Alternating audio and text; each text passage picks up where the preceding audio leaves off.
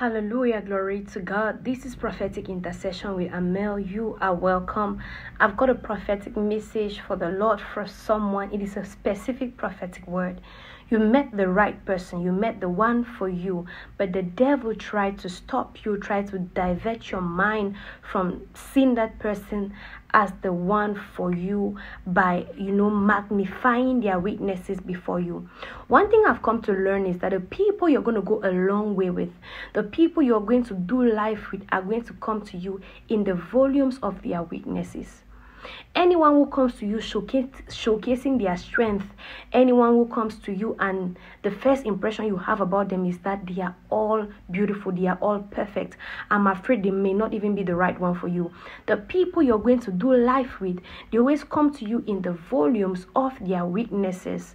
And if you can just look past the weakness, the devil is going to make you feel like because of those weaknesses, you cannot go any further. Because of those weaknesses, you cannot go a long way. But if you can just look past those weaknesses and see the strength in them, then you're going to be able to identify that this is the one for me.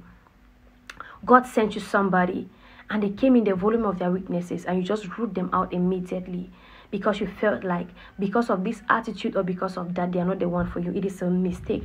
It is a conspiracy from the kingdom of darkness. Do not let it stop you. They are the one for you. Hallelujah. May the Lord bless you, keep you, cause his face to shine upon you. May he be gracious to you and give you peace in the mighty name of Jesus. Amen.